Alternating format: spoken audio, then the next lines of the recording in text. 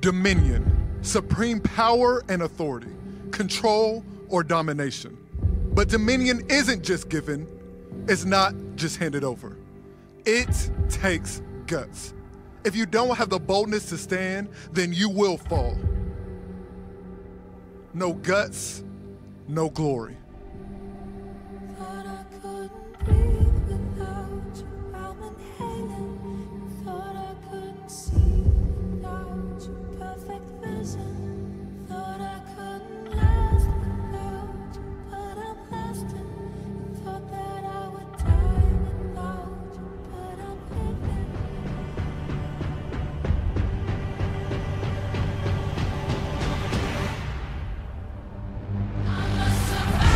Dominion isn't just handed over, it's fought for. Which team will conquer them all? Who will have the guts? Who will get the glory?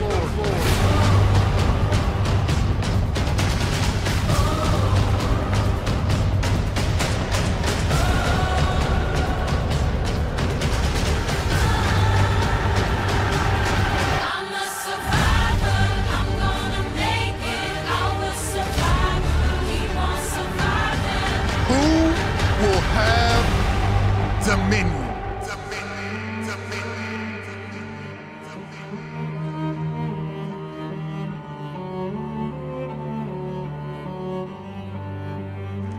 What is going on? Who is excited for Passion Students Summer Camp?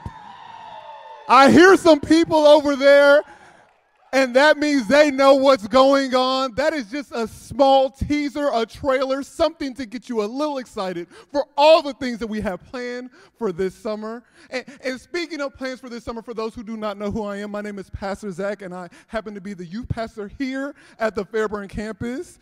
Yes, I am so honored. Oh, thank you so much. I love you guys. I am so honored to be able to share with you. But before I do, I don't think you understand what you just saw. I wish. If I had time, I would, but girl, I need my time. I don't think you understand what you just saw, and it's okay. But one of the things that you have to realize is at the beginning of this year, Pastor Gilbert had a few words that we were supposed to be really focused on for this year. And we've been talking about covenant. And today we're going to talk about expect. But at summer camp for our students, we're going to dive in to dominion. Having dominion, well, what does that mean? Taking back ground, taking back land for the kingdom. I don't think you understand, but there's people out there who don't know God. And for that reason alone, we understand that there's something and there's an onus on us to go and not just stay where we were, but move a little bit closer to somebody, to pull somebody in, because there are people who need to be brought back to the kingdom. So each and every single one of our students, we are trying to get to summer camp this year. And it's not just about them, but it's about partnering with you. The way that you can partner with us is through our fundraisers. Our first fundraiser that we have coming up, and which will be our first slide, is our bake sale. We have a bake sale. Woo, woo, woo, woo. Thank you, thank you, thank you. We have a bake sale next Sunday. Someone say next Sunday. Next Sunday, March 20th, we will be having a bake sale, and I want to encourage you to see Travius. Travia, if you could stand up. She was the one who was on the screen. She did such a good job. So proud of you, Ice Tray. And you can also see Omari. Can you stand up really quickly? Woo, woo, woo, woo, woo. For those who are online, Travia was the person who you saw for the comments, and Omari is the person that you will see at the end of the service, closing out the service, just in case you happen to be here next week. But I want to encourage you to go see them, to sign up, to bring something, And also, next week, make sure that you have a little bit of cash on you, that you have your cards on you. We take cash, cards, check. We are so versatile. We want to make sure that you are there helping support our students who get to summer camp. And we also have another fundraiser coming up, and it's going to be April 3rd, and it is a Pie a Pastor. I'm going to be honest with you. Some of you guys are like, why would I pie a pastor? If you know that there's some of us that we don't take ourselves too seriously. It is okay, because we are doing this for the sole purpose of helping people to get to summer camp. It's a fundraiser to help get students, because my goal is I'm going into all of the schools in Fayette County. I've been in Rising Star already. I go to Sandy Creek when I can. I'm trying to get back into all of the schools and start bringing people who may not have the money to get to camp. That is why we as a church need to go ahead and be prepared to help students who have no money to get to camp. Because when they get to camp, they have the opportunity to have a life change. And we talk about investing in the next generation. Well, this generation is going through something now.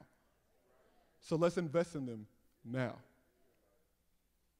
And this is just the beginning.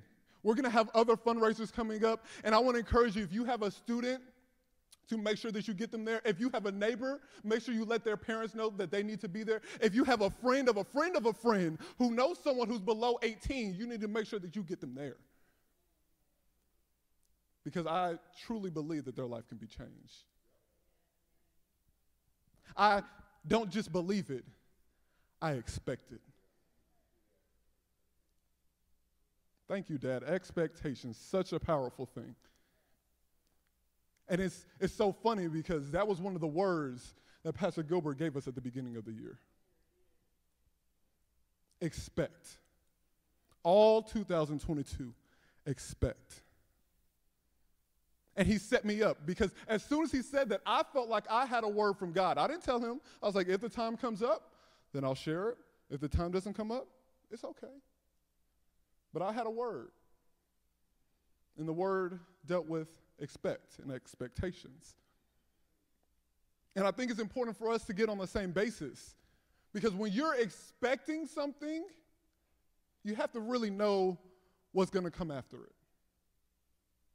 Like for me, in 2022, I'm just going to give you a quick definition of what I believe expectations mean. And by my definition, I mean what it says online. Not that smart. Expectations. To regard something as likely to happen. To believe that someone or something will arrive soon.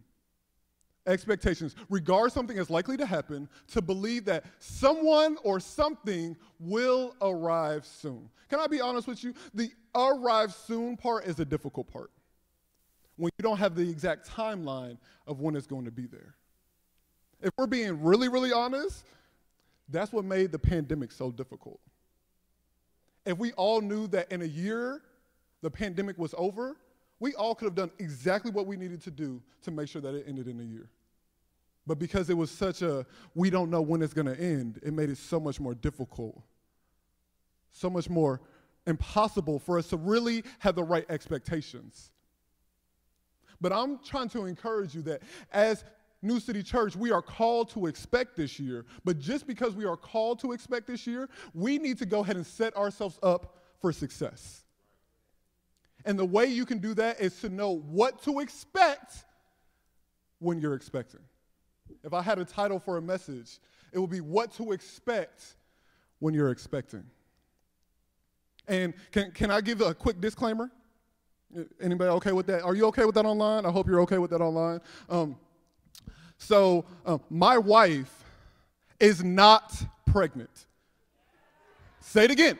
My wife is not pregnant. Because when you hear someone talking about what to expect when you're expecting, you're like, this is an announcement. Surprise. This isn't what that is. This is the opportunity for you and me to get on the same page of what God is trying to set up for us and for what we need to know about having the proper expectations and how to live those proper expectations. I think it's very valuable when we begin to understand that God in so many different passages have given us some things that other men and women of God have had to deal with when they were expecting something from him. And a better analogy would be, so it would be like me saying, if I expect to be able to go to the top of the roof, I'm going to leave the stage right now, go to the top of the roof, and I expect to be able to jump off and float. You'd be looking at me like, hey, dog, I don't know why you're doing that. That don't make no sense. But can we be real for a quick second? Sometimes I realize that that's what we do. We have expectations that God's going to do something in our life that doesn't match with what the laws say. The law of gravity says that if I jump off, then I'm going to fall, because that's anything that goes up will come down, right? But we have that same type of expectations. We expect God to do something in our lives, but we don't back it up by the covenant and the promises that are in the Word of God. If it's not backed up by the promises that are in the Word of God, I'm here to let you know it's not going to happen. You should not expect that. So make sure everything, when we're talking about expectations, are backed up and solidified by the Word of God. Know your covenant promises, so then when you are saying, I expect this to happen, you have some kind of baseline for it. If we don't have a baseline, it would be really, we will look a little silly. So, for everybody in the room, you should have got a card when you came in. For those online, you did not receive a card, but it is okay. What I want you to do right now is to pull out a phone, a tablet, some paper, and a pen. If you did not get a piece of paper when you walked in, there will be a couple people walking around. If you could just slip up your hand, we would love to make sure that you got one of these forms. We got a couple over here. We got a couple over there. We got a couple airware. On that form, while they're passing it out, it says what to expect when you're expecting. What to expect when you're expecting. So, what I want you to do right now, since Pastor Gilbert gave us this directive at the beginning of the year, I want you to write down 2 or 3 things that you are expecting God to do in your life this year. 2 or 3 things that you're expecting God to do in your life this year. If you're online, like I said, you can write it in your phone, on the iPad, in a computer. You can paper and pen, old school. All the young people are like, what is paper? We don't even use that at school anymore. We do everything on tablets. Like, I can't even relate. They're like, no, we do, Pastor Zack. Okay. But legitimately take a moment just to write down 2 or 3 things that you are expecting God to do in your life this year. And if you're not, I'm watching. Hey, listen to the man of God. No, I'm just kidding. I'm not going to go that far. But for real, I just want to encourage you to make sure that you write 2 or 3 things down that you are expecting God to do this year. I would encourage you, if you're in the building, to write it on the piece of paper. Because I think it's really, really powerful when you have something that you can set up on your mirror, on your dashboard, somewhere that you can go back and see it and be praying for it. Don't just expect God to do something and then never look or talk or think about it again. Expect God to do something, and then as we will see later, there is going to be some stuff that we have to do as well. And while we're talking about expectations, I'm going to give you a quick overview while you're still writing down of where we are going to go today. We are going to be talking through the passage of Luke chapter 1. Luke chapter 1. Luke is actually, if I'm being honest, not my favorite gospel. I know you're like, you have a non-favorite gospel. If I have a favorite, that means I have to have a non-favorite. So Luke is actually not my favorite gospel, but I love the way in Luke chapter 1, we see roughly 75 to 80% of Luke chapter 1 talking about a few main characters, and that is Elizabeth and Zachariah.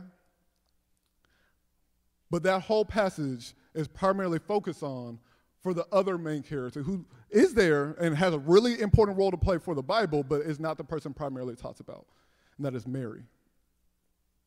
But Elizabeth and Zechariah, I'm going to give you a quick overview, then we're going to look into a little bit of scripture. We're going to have some points. We're going to go home. Cool with everybody? Cool with you in the building? Let me see. Let me get a thumbs up if you cool. I'm just used to youth ministry. Let me get a thumbs up in the chat if you are cool. If you are not, get cool. I feel like this is what the Lord told me to do, so we're going to do it anyway. So quick backstory. The first few verses, we see that Luke is a doctor, and he's writing this account so everybody can be on the same page of what actually happened in Scripture. Then we see, starting at verse 6, we see that we learn a little about Zechariah and Elizabeth. A little bit later, there's a miracle that happens because Elizabeth, who has been barren, who was not able to have a child, gets pregnant because of God. It is a miracle. She's actually a little bit older, but she's still able to have a child. It comes out of nowhere in their eyes. Then a little bit later, we see that Zechariah kind of believed the angel of the Lord, but kind of didn't. So he kind of got his mouth shushed. Then a little bit later, we see that Elizabeth finds out that she's pregnant. Then Mary, we go to her story. We find out a little bit about Mary, that she's going to give birth to Jesus Christ, like our Lord and Savior. Then a little bit later, we go back, and we see that Mary's going to visit Elizabeth. Then Mary's going to have a song of praise because of all the things that God has done in her life.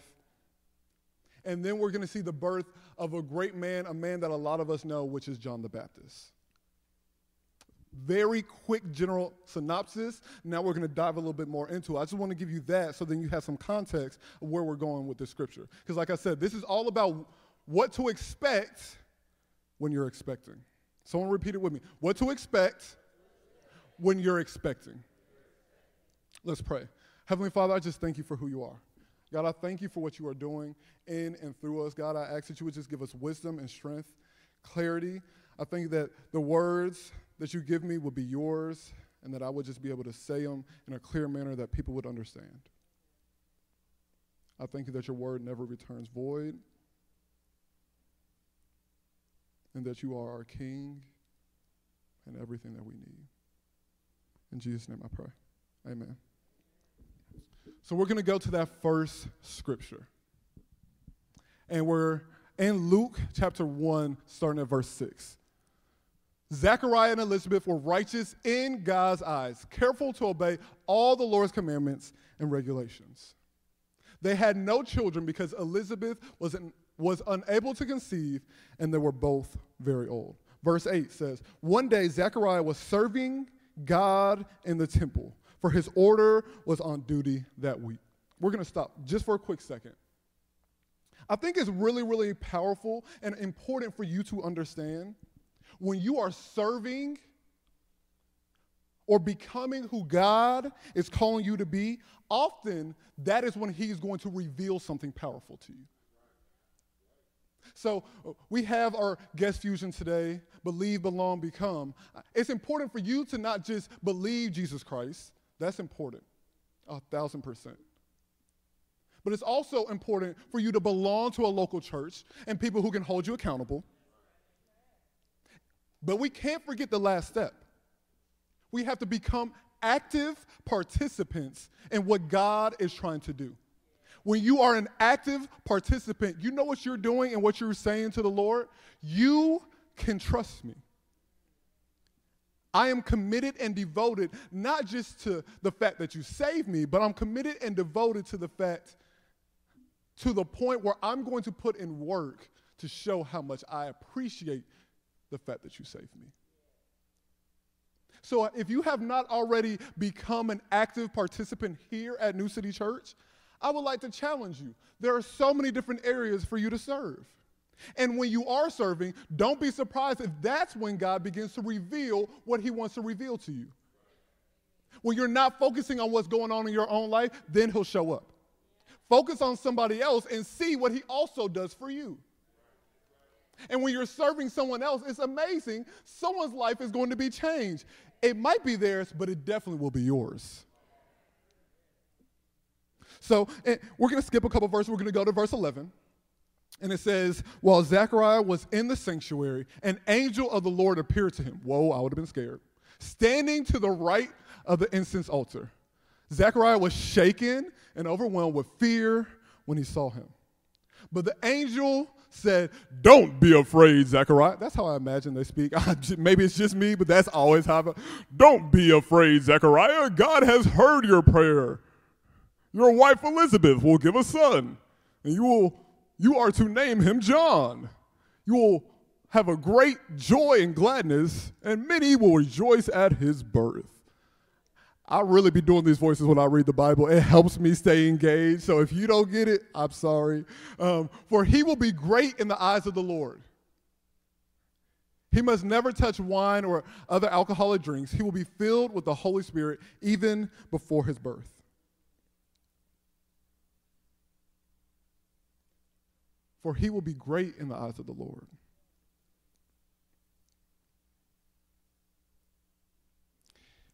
Can I be honest? The first thing that you have to expect when you're expecting is you need to expect to sacrifice. You need to expect to sacrifice. So we're going to jump back and forth between going through the scripture and then also looking at practical things that you need to expect when you are expecting. Like I said, my wife is not pregnant. I got you, babe. One of the things that you need to expect when you're expecting, and any mother would be able to tell you, are growing pains. There are physical pain as you get rid of something that you used to not need, as you are getting ready to do something and step into a new season. For any mother, there are pains when they're kicking your stomach. You might get sick in the morning. But that's because you are trying to expel stuff that you don't need anymore as you are getting ready to birth something a little bit better. Something else when we talk about expecting sacrifice is you need to expect monetary and practical investment. So that's why we have this. When you're expecting God to do something, if we're being fully transparent, there are some things that you're going to have to spend time or money on. Like if you knew, man, I'm dark. If you knew, I knew this beforehand, but doing, it's okay. I love my skin. But for real, if you knew that you had a baby coming and you didn't buy anything to prepare, but sometimes, isn't that what we do? We ask God, I just want you to show up and do this in my life. Cool. You're going to have to put some actual money, time. You might have to go see an expert. You might have to do a little bit of research. And then we're like, but God, I thought you would just download it all to me, that you would provide everything for me.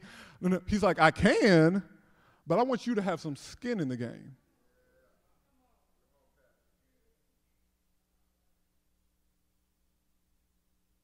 Because when you have a little bit of skin in the game, you're a little bit less likely to give up.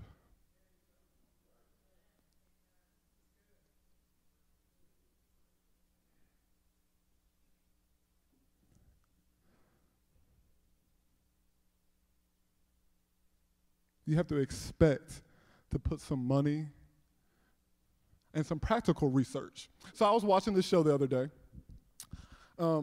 My favorite genre is probably like mystery. Like I'm a mystery person. So I was watching this show. Some of you guys may know it. Some of you young folk may be like, I've never heard of this. There was this character back in the day, and his name was Perry Mason. Who knows who Perry Mason is? Perry Mason is the man. I love me some Perry Mason. I love some old school shows. I am a Murder, She Wrote type of guy, a Matlock type of person. That is my jam. Some of y'all, like, the young folks are like, I didn't know what that is. Don't worry about it. This ain't for you right now. This is for the people who are a little bit seasoned, who understand the greatness of some of these shows. And the reason I love Perry Mason, so they actually did a recent new adaptation. And it was crazy. It was like, it was still set in the old days, but it's just, they redid it. Same characters, but like, they did a little bit of his origin, how he got where he was and all that stuff. I was like, okay, that's pretty interesting. One thing that I thought was hilarious. So there's this character in there, and his wife is pregnant, right? And she's getting ready to give birth, and he actually comes into some money. And his wife is like, what are we going to spend this money on? I was like, oh, I relate. He's like, what are we going to spend this money on? What are we going to spend? And she was like, okay, we should try baby powder. I was like, whew, make me feel old. We should try baby powder. I know that your mom used cornstarch. My mom used cornstarch. Your mom before that used corn. Everybody on our block used cornstarch. But I think we should try this new thing called baby powder. I was like, huh? But can I be honest? Don't sometimes we just do what everybody else has done because everybody else has already done it? When you're trying to do something new, you have to do something different than what happened before. And you also have to do some research for yourself. I love my parents, but I can't just rely on them for what God wants to do in my life. If he's revealing something new to me, then I need to have time with him as he's revealing it to me. And for us, one of the most easy and practical ways that we can make sure that we understand what is going on is for us to read the manual ourselves, for us to read the Bible for ourselves. It can't just be a Sunday morning thing. It can't be a Wednesday nights around the table thing by itself. Those things are fantastic. But that in and of itself is not enough. You need to read the Bible for yourself. So when God says something in your life, you know the promise that is associated with it. You know the covenant that God has already made about what he's saying for your life. Read the Bible for yourself. And I know I'm saying that. Some of you guys are like, I do that all the time. But I would encourage you, you can do it more. Can we be real? When you're really getting ready to expect something, I hear so many parents are like, okay, I've read 5 books, I've listened to 10 podcasts, I've talked to 25 people that I know, and they're like, but I feel like I'm not prepared. You won't be fully prepared. And it's okay. Because there has to be still some level of faith that you have in God to do it. You can do all the research you need, but at the end of the day, make sure you're still trusting God. Another reason that you should expect sacrifice is 1, we have growing pains. 2, we have monetary and practical investment. 3, we have the time investment. But one thing that we can't discount and that is super important is when you have faith, God will do something. There are instant things that God does, but there are things that take a long time to happen. The things that take a long time, oftentimes, is for our maturation. Because if we got it instantly, we would not have the character to go or do what God is calling us to. So if you had a baby and you got pregnant and instantly the baby came out, you would be like, whoa, I ain't got no diaper, I ain't got no crib, I ain't got no clothes, I'm not prepared, that'd be crazy. It's not solely for what you're trying to get, it's so you can be prepared. So you should be able to expect to need to sacrifice, because really the sacrifice isn't even for God, it's for you. Because God already knows, and God already sees. So we're going to keep reading. That cool with everybody? Cool. I'm glad you answered yes, because it was going to be a yes anyway. Let's go to that next scripture. Verse 18. We skipped a couple verses, but we'll jump back to them later. Zacharias said to the angel, "How can I be sure this will happen? I'm an old man now, and my wife is well along in years." That's how I know he didn't say this with his wife right next to him, because she would have looked at him and like, "I'm what?" And I was like, "Oh, Lord." Then the angel said, "I am Gabriel. I stand in the very presence of God. It was he who sent me to bring you this good news.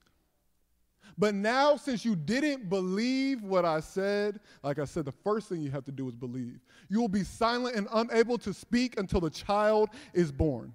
For my words will certainly be fulfilled at the proper time." Meanwhile,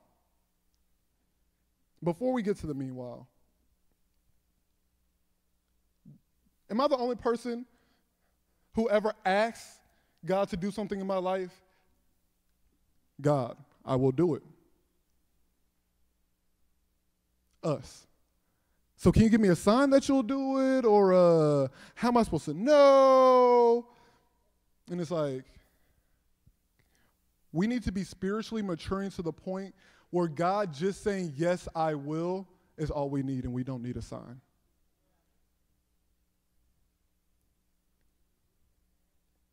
It's very easy for us to want a sign. Something we can see, but the things we can see don't really take faith.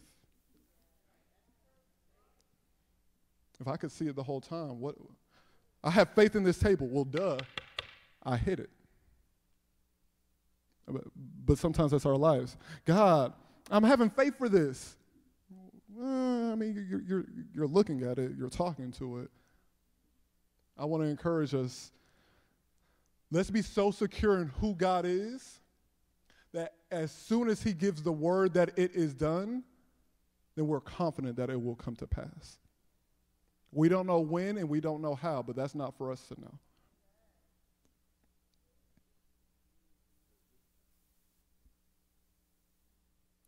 And then we see verse 20. It says, thank you so much. "But now, since you did not believe what I said, you will be silent."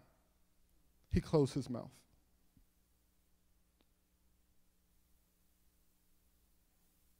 Then we're going to go down a couple verses. I'll give you a quick synopsis. Verse 21, the people were waiting for Zechariah to come out. There was a crowd around. When he finally did come out, he couldn't speak to any of them because he got his mouth closed. Verse 23 is where we're going to pick right back up. Thank you so much. I didn't mean to put all this on you, Nick. You're great. When Zechariah's week of service in the temple was over, he returned home. Verse 24, soon afterward, his wife, Elizabeth, became pregnant and went into seclusion for 5 months. "How kind the Lord is," she exclaimed. "He has taken away my disgrace of having no children." Can I encourage you really quickly that if you feel like there's something that has caused you to be disgraced before the Lord, he can take that and be the same, allow it to be the same thing that other people will know that God is real about. So maybe you went through a situation where you've been abandoned. God will use that, and then other people will know there must be a God who brings people into his family. Maybe you felt like you've been mistreated because of your race. God will use that and allow other people to know that God accepts us because he created us in our mother's womb. God will take whatever has been used as a thing that has taken you down, either in your mind or actual practically, and he can use that and turn that to be the thing that gets him glory and allows other people to know that he truly is real. But you have to realize, kind of like we just read in that passage, there were people around. They got a word from God. And there were people around. And everybody in their mind, I imagine. So we know that he saw something while he was in the temple because he can't talk. And I imagine everybody else began to speak up for him. Oh, maybe he saw this. Maybe this is what happened. Because I know that's how we are sometimes. Oh, they think God's doing that in their lives? So the next thing that you have to be expecting is you need to expect feedback. Expect feedback. People will always have something to say. They always do. And in fact, I imagine some people had something to say all throughout this video. If we could go ahead and play that fail video. What? That's the pitch. Oh, Lord.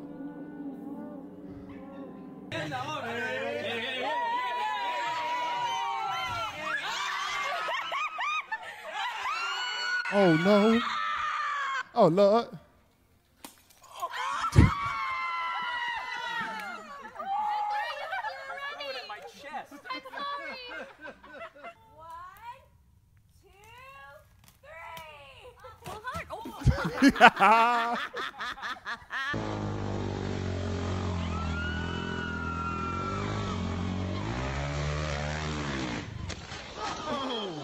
Oh, Lord.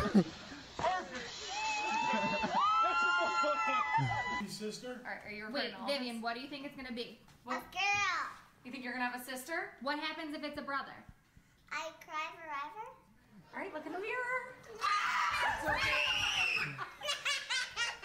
Oh, that's so sad. Everybody has something to say about what you're believing and expecting God to do in your life. Oh, you shouldn't have done it like that. Or better yet, if we're being honest, like I said, Zachariah got his mouth closed. Elizabeth went into seclusion. I think one of the reasons Zachariah got his mouth closed after he questioned God is because it would have been really easy for him to be like that little girl at the end. Because sometimes we're like that. Anybody ever just like have one of them breakdowns, crying, screaming, like, I can't believe what this happened to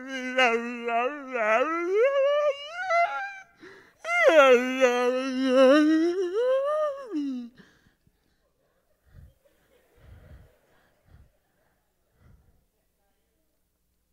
Because if we're being honest, we love for God to do something in our lives. But when it takes a little bit of a toll on us, sometimes we don't respond the right way.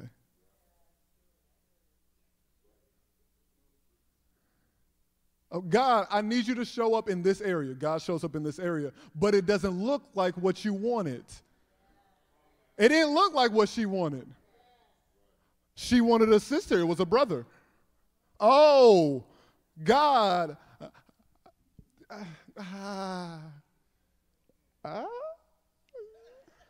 Can we do it different? Can we redo? Redo, God. I know you're the author of time, so we can just rewind this and you do it the way that I wanted it because I know better than God. We don't say it, but sometimes we think it. Everybody has an opinion on the way that your dream is supposed to look like. On what you want God to do in your life, everybody has a way that it should look or it should be done. Can I be fully real with you guys? You need to make sure that the people that you're allowing to have feedback in your life are actually on your side.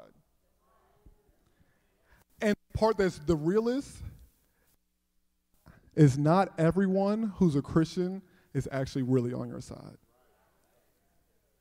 It's tough to tell you. I'm sorry I had to be the bearer of bad news. But not everyone who's a Christian is fully on your side. Because if they are, that might mean that they lose something. And if we're real, we want more for us than we want for other people. Even though in Scripture it says, esteem others higher than ourselves. It's almost like you need to know the word for yourself. So, when that happens, if you're expecting feedback, you have a couple of options. You can either be like Zachariah, or you can be like Elizabeth. Elizabeth, what she did is what I would choose to do. I seclude myself for a moment. Not from everybody, but from too many outside voices. Allowing the primary voice I hear to be God, and then other very trusted people around me who only want the best for me. And if you don't do that, then what happens is you end up being like Zechariah. You get your mouth closed for you. You'll go into a season where nobody wants to listen to you. You'll go into a season where you feel like you're forced to be alone. And realistically, that's a little bit more difficult for us to understand and for us to handle. Can you imagine? He was silent for more than 9 months. I can't imagine. I mean, I like to talk so much. It's wild. But legitimately, I think sometimes for us, we have to choose to either seclude ourselves or allow God to seclude us. And when you begin to speak too negative about what God can do, he's only going to allow slander on his name and on the word of God for so long. So we're going to go back into the scripture. But I'm going to give you a little bit of context of what's about to happen. Like I said, so we just see that Elizabeth is exclaiming because she is pregnant. She secludes herself. Then the next thing that we see is the angel go to Mary. We're all pretty familiar with that if we've been here for a Christmas Eve service. An angel goes to Mary. Mary's like, who, me? And he's like, yeah, you. And it's just like, it's a miracle. It's amazing. She was a virgin. Then the next thing that happens is you have to realize Mary and Elizabeth are kin. So a few days later, in verse 39, it says, a few days later, Mary hurried to the hill country of Judea, to the town where Zechariah lived. She entered the house and greeted Elizabeth. At the sound of Mary's greeting, Elizabeth's child leaped within her because he was filled with the Holy Spirit. Then the next thing we see is Mary does this song of praise. So the next thing that you need to do is you need to expect praise. You need to expect people to try to praise you for what God has done and give that praise to the right person. And you need to begin to expect to need to praise God for what he is still doing.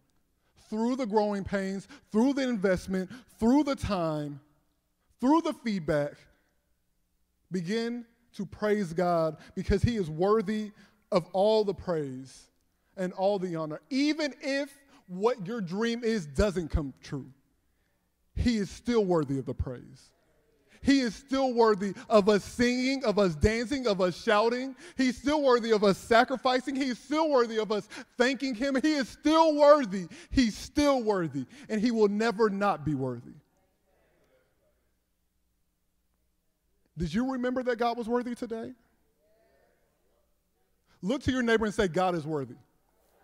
Put it in the chat. God is worthy. Because my God is worthy of all the praise, all the honor, and all the glory. I don't care what has happened to your life up to this point. And let me say that from this method, that there have been real stuff that has happened to a lot of us. That doesn't discount the fact that it happened. It's just bringing in proper context who God is anyway. In fact, this isn't in my notes. We're going to take a second. I want you to just close your eyes really quick, bow your heads. Do the same online as well as you can. If you would like to give your life over to Christ, we don't need no music playing. We don't need anything deep. You just need to have a moment with God, and I believe that God is wherever you are, in this room and online. If you would like to give your life over to Christ today, let me tell you, it is the best thing that could ever happen to you. It is a life-changing experience. And I want to give you that opportunity. If you could just slip up your hand, if you're watching online, if you could just connect with one of our prayer partners, just slip up your hand if you would like to give your life over to Christ today. Maybe you want to rededicate your life or give your life over to him for the first time. I don't want to move past this moment because before we can believe that God's going to do something miraculous, the first thing he's already done. And that was die on the cross for us. So if there's anybody who would like to give their life over to Christ today, I would like to give you that opportunity right now. Cool. What we're going to do is if you could throw up that salvation prayer, because I don't think that we have to wait to do it in a certain method. I believe the Holy Spirit goes to us wherever we are, whenever we need him. And I feel like we need him right now. So thank you, Jesus, for dying on the cross for me. I know that I am a sinner, and I repent for my sins. Come into my life and be my Lord and Savior. Today I have been made new. From this day forward, I will follow you. Amen. And I want to encourage you, if you pray that prayer for the first time, or if you really rededicated your life, there will be some prayer partners up here at the very end of service. There's some prayer partners online for you right now. Make sure that you are connecting with somebody. Because while we don't want feedback from negative people, it's important for us to have a core group around us who can be accountability, who can hold us, and who can support us through what is a difficult walk, but a walk worth it. 1,000% worth it. So my last real point today. We're going to start with the point. All the other ones we started with the scripture, but let's start with the point. You need to expect bigger than yourself.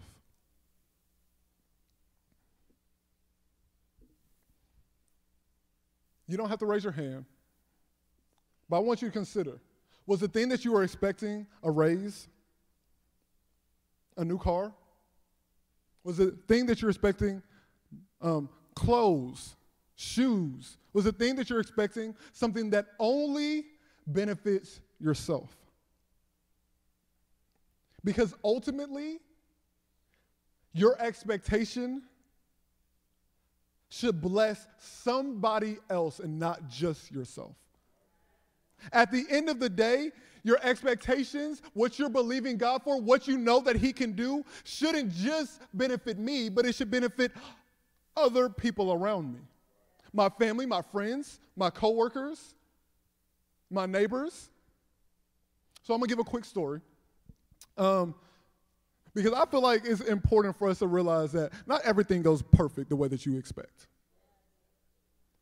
So at the beginning of 2021, my wife and I moved. We moved out of our first apartment into another house. And this house had 4 bedrooms, it had a 2-car garage, it had a washer and dryer that came with it, it had an unfinished basement, it had a large master bedroom, it had a large open space. We were even able to have my family over for Thanksgiving. It was nice. It was nice. It was nice. But can I be honest? I wanted something different, but I don't know that I chose the right thing. I chose what I thought was best instead of fully listening to what God was saying was best. And what I'm here to let you know is God provided every step of the way. We didn't miss no bills. We had plenty of food. We were able to go on a trip. So God showed up even though I chose the wrong thing. And then at the beginning of this year, we moved again to a place that's a 1-bedroom, to a place that's further away from my workplace, further away from her workplace. We had to get rid of a whole bunch of stuff, tables, clothes, items that I was like prepping. I was like, okay, I'm going to have this for a long time. We had to get rid of a lot of it. But I am more confident now than I ever have been that we are exactly where we're supposed to be. Thank you. You can clap for that. And the reason that I am is because I know that where I'm at now, I have an assignment. I have neighbors to the right of me, in front of me, below me in this apartment. And I am expecting and believing that I'm going to win somebody for Christ. I expected one thing, and it was good. But when you have godly expectations, the right view, then what you should be expecting shouldn't just be good, but should be life-changing. But not just for you, but for somebody else. In Luke 1:14, it says, he will be a joy and delight to you, and many will rejoice because of his birth. He will bring back many of the people of Israel to the Lord their God, and he will go on before the Lord in the spirit and in power of Elijah to turn the hearts of the parents to the children and the disobedient to the wisdom of the righteous, to make ready a people prepared for the Lord. What you should be expecting is for God to do something that impacts somebody else's life. Because the way that God works is he will give you something that you want that is good for you. But when you know it's fully from him, somebody else's life will also be better. We read earlier that John was going to be the person who paved the way for Jesus. We just read that he was going to bring joy, bring parents and children back together, bring the disobedient to be righteous. And when I tell you that what you should be expecting from God should be something that goes exceedingly more than you could ever think or imagine. And if it's not, you're expecting too little.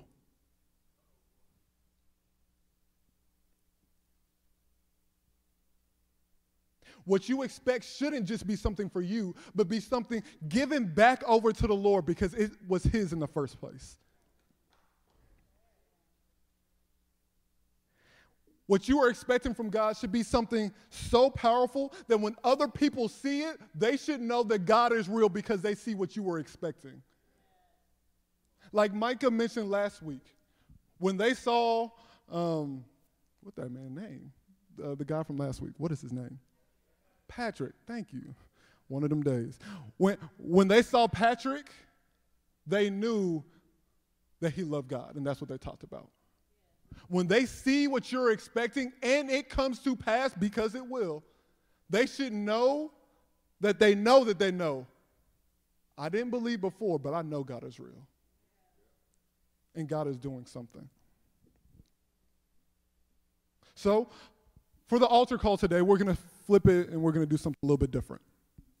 You can go ahead and hit that music, Wayne. Because what I want you to do is I want you to flip over that card that you had. For those watching online, I'll give you instructions in just one moment. I want you to flip over that card, and I want you to write down at least just one prayer that is not focused on you at all, but something that you can believe and expect God to do in somebody else's life. I want you to write that down, and then afterwards, this is the passion in me, this is the youth leader in me. I want you to stand up, find someone else in the room, and exchange that one thing. I'm going to give you 2 minutes because I believe that accountability is important. Don't just go to your spouse, find somebody else in the room. I know you were going to try to go out that way. You're like, okay, I could just do that. I see Megan and Philip, I love you. Gotcha. I want to encourage you to go find someone else in the room because it's important for us to have accountability within the church that we belong to. And for those who are watching online, you are not discounted. I want you to put something in the chat that you are believing God to do in somebody else's life. I want you then to text somebody to hold you accountable to that. And if you need even more help, you can go to newcitychurch.net, and there's a prayer tab, and one of the prayer partners or one of the pastors would love to connect with you or at least be praying for that for you. Because we are a church together. You belong to me and I belong to you. So I can stand up and I can support you in what you are believing, not just for yourself, but for the kingdom of God. Because we should be expecting God to do something this year. So if you are ready, go ahead and stand up. Don't stand up now if you are ready. You don't have to move yet, but you can go ahead and stand up so I can see kind of approximation of who is ready. We're going to give you 2 minutes. Nick, you can hit that last slide, what to expect when you're expecting.